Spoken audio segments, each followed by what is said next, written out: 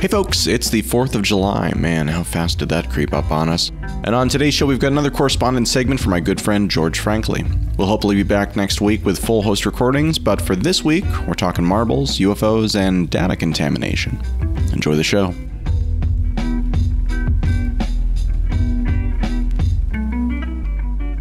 Hello there, I'm George Frankly, and I'd like to talk about how even the best and brightest people can make truly stupid decisions and terrible predictions, and what we can learn from them. This is Dare to be Stupid.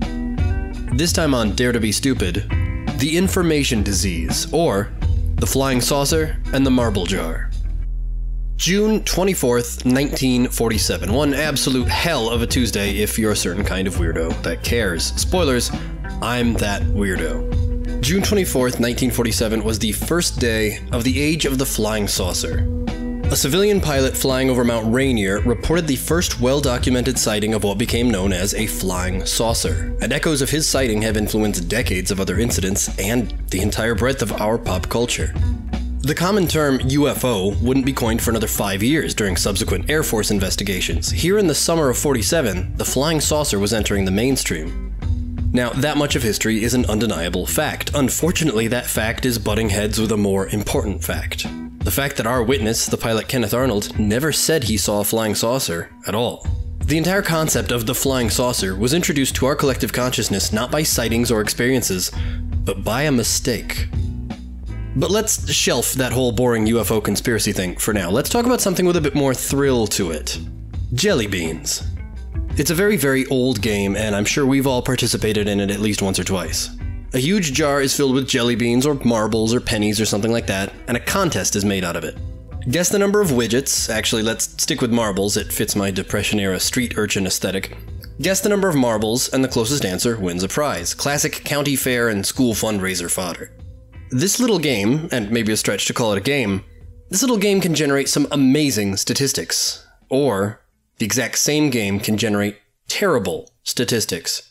You see, if 500 people go up to a jar of, say, 500 marbles, make a guess, and then throw their guess in the ballot box, a brilliant thing starts to happen. Many will guess high, many will guess low, but a bit of a bell curve will start to form. Highs and lows will cancel each other out, outliers will get outweighed, and in the end, the mean average of all the guesses will prove shockingly close to the real thing. Those 500 people will, as a hive mind, come up with something close to 500 marbles. But if you had taken the same 500 people, the same jar of the same 500 marbles, and instead you had them all make their guesses on a dollar store clipboard tethered to the jar by a piece of string, you would get an average number that was wildly wrong. Why? In that second example, the number inevitably skews off in seemingly random directions. Rather than a comfortable few deviations away from your target of 500 marbles, it would soar higher or plummet lower by wide margins, all because you bought cheap office supplies. Or as you may have already guessed, because you tainted the data pool during collection. Blind ballots in a box create a genuinely random, fairly normalized distribution. Every guess comes from a place of total independence. But a person who sees every guess that came before theirs is given an unavoidable burden. They've seen which way the wind is blowing. They've seen what everyone else thinks is a reasonable guess, and that's going to affect their own. It takes an exorbitant ego and a cavalcade of confidence to never once think, maybe all these other people know something I don't. The survival center of our brain is wired to notice movements of the herd. If our contemporaries are fleeing from something, we don't want to be left behind. And if they're focused on something, on one range of numbers, we don't want to be the lone outlier. This is, or is not, what author James Surowiecki refers to as the wisdom of crowds. In his book of the same name, he describes how large groups of people can develop highly accurate consensus when they make simultaneous, independent decisions in good faith. Under the opposite conditions, where decision-making is staggered and can be influenced by other decisions, you get the opposite result. This sort of crowdthink, where decisions are moving downstream instead of being spontaneous and independent, is called an information cascade. The first few decision makers set the pace and, in effect, create a chain reaction on every decision that comes afterwards. Information cascades can completely override the thoughts of the people downstream, even defying what's right in front of their eyes. The final person to approach that marble jar could have deduced a count of exactly 500 marbles long before her turn at the board, but when she sees that the last 100 contestants all guessed 300-something, her own mind will turn on her. 500 must be too high. It feels too high. Her guess is weighed down by new information. Literally an anchor bias. With anchor bias, there's suddenly a heavy pull dragging your independent thoughts down towards an infectious new frame of reference. My point is, there's a hell of a lot of fancy science names for the telephone game. It's all a fun little carnival game thought experiment that just kind of threatens the entire concept of honesty. Human memory is squishy, spongy, and very malleable, and in both directions. Data storage, from magnetic tape to blockchains, all tends to be linear. It goes from one entry into the next. The human brain is absolutely not. We can rewrite details from our most ancient memories without even realizing we were thinking about them. We can watch something happen right in front of our eyes and then remember it completely differently minutes later. We write and rewrite memory, forwards and in reverse, constantly. This is why human eyewitnesses actually make for terrible evidence. Investigators don't just separate witnesses to prevent collusion, it's to prevent contamination. Allowing multiple people to share and compare their memories leads to the homogenization of those memories, even if they are honest people trying their best. Reality is sturdy, but perception is fragile.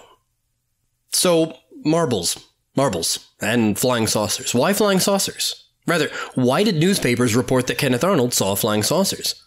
What he saw, and what he described to air controllers and to the press, was a formation of strange, boomerang-shaped objects. Later on, he would call them crescent or even chevron-shaped. And a crescent, believe it or not, is not a saucer. It's literally not even half of a saucer. It's a crescent. What gives? You see, Arnold went on to describe their bobbing, high-speed movements like, quote, a saucer skipping on water. And the first reporter to hit the headlines shortened that to flying saucer. Not having any photographs, artists ended up illustrating that headline very accordingly. And then history happened. Information cascaded. That phrase became part of the zeitgeist. More and more often afterwards, people witnessed flying saucers. So are all of these subsequent sightings frauds? Well, I can't say. But what I can say is that when you look at sightings by typical consumers of popular culture, and then sightings by outsiders with different influences, they report very different things. Betty Hill, the first modern alien abduction from a flying saucer story in 1961, happened to be a huge science fiction enthusiast who'd seen her fair share of saucers in the media. Travis Walton, abducted by a flying disc in 1975, was also plenty familiar with the concept. But years before Arnold saw his boomerangs, Air Force pilots of World War II saw plenty of UFOs, and they weren't saucers. Nicknamed Foo Fighters, these objects were sighted numerous times, but were described as flying spheres or balls of light. Even spectators in the 18th and 19th centuries saw UFOs, but back then those were commonly spheres or long, quote, cigar shapes. There are even genuine 150-year-old photographs out there of cylindrical mystery airships. Cylindrical, never saucers.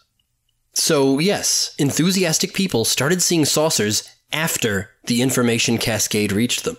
But what about outsiders, the uninfected or just unenthusiastic people? Airline pilots, military officers, and members of law enforcement are all famously reluctant to report strange sightings for fear of their jobs. But when they do, they report things like spheres, pill or capsule shapes, or often dark triangles in the sky, but rarely ever saucers. Maybe the single best case of this occurred in Socorro, New Mexico, 1964.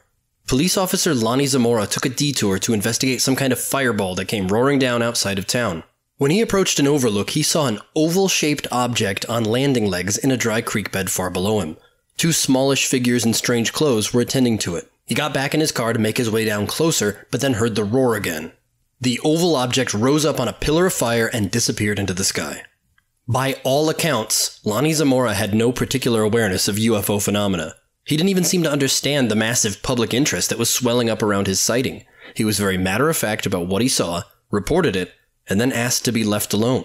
Air Force investigators would end up finding imprints, burnt sands, and other traces of something that very clearly blasted off from the sands outside of Socorro. Independent of the information cascade, Lonnie Zamora very credibly saw something goddamned weird that day, and it still wasn't a flying saucer. Contagious or contaminated information ties anchors and places shortcuts inside our minds. When our brain sees something vague and blurry and weird, it instantly digs through our lifetime archive of shapes and words to fill in the blanks. And sometimes you can't help what it finds. If you didn't know that everybody else had guessed 200 marbles, maybe you would have counted 500 in the jar right away. If Kenneth Arnold had been familiar with swept-wing jet fighters, which the Air Force revealed only 3 months after his incident, those flying, propellerless boomerangs he saw might have seemed a bit more mundane. And poor Lonnie Zamora had no way of knowing that just out there in the New Mexico desert, NASA was developing and testing the first lunar modules for the Apollo program. Some days we get to see what we really see, and other days we just catch the disease. In the end, we're all doing the best we can with the information we've been given. Thanks for listening. As always, I'd like to remind you that nearly all of my illustrious job titles come with the prefix armchair. If you're an expert and you're hearing me get something wrong, I'd like to hear from you. Thanks for that illuminating look. If you have any feedback for George, send me an email at adam@speakingofbitcoin.show and I'll make sure he gets it. And until next time, thanks for listening.